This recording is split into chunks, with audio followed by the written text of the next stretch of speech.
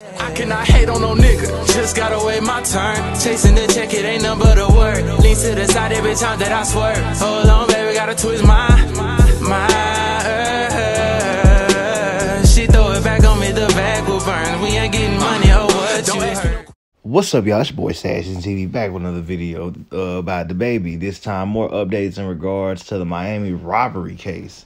Now, his mugshot has been posted via TMZ.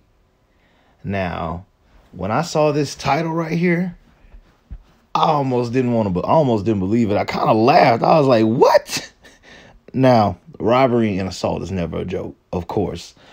But what they describing right here sounds ridiculous. Sounds like something out of a damn comedy movie, if you ask me.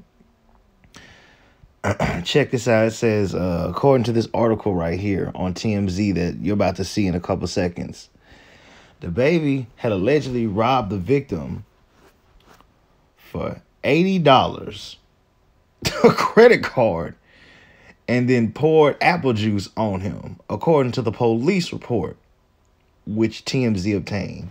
They also said that the Suge rapper had allegedly took the victim's iPhone 7 as well. And the reason this all occurred was because Dababy felt that the victim, which is a concert promoter, had shorted him out of some money. Now, also according to this police report, the promoter had gave Dababy $20K, but Dababy had told him that he had owed him $30 for a concert he was supposed to do on Thursday. And that was when that's how dude ended up getting beat up in the street on that video, allegedly, because we have not seen no faces yet. And they have not been able to put two and two together, point out, or prove anybody was in the video. Because you really couldn't see from up there. You really couldn't see what happened. You couldn't see whose face it was except for the victim. Now, of course, Dababy has been arrested and charged with battery in connection to the robbery investigation. And his bond is set at $1,500. Now,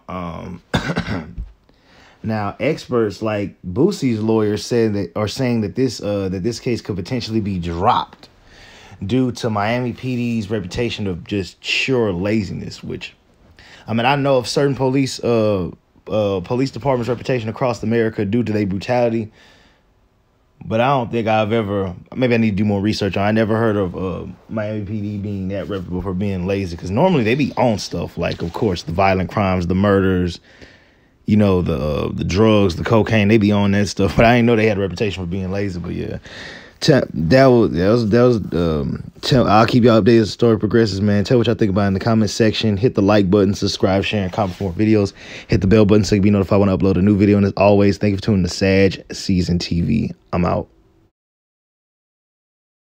Do you wanna go? Hey, do you wanna go? Do you wanna go? Hey, do you wanna go? Do you wanna go? Hey, do you wanna go? Do you wanna go? If you wanna go, baby, come and go this way. I've been on the road, but can't wait to see your face. What you wanna know? Ask me right now, listen to what you say. Do you wanna go? Let me know now before it's too late.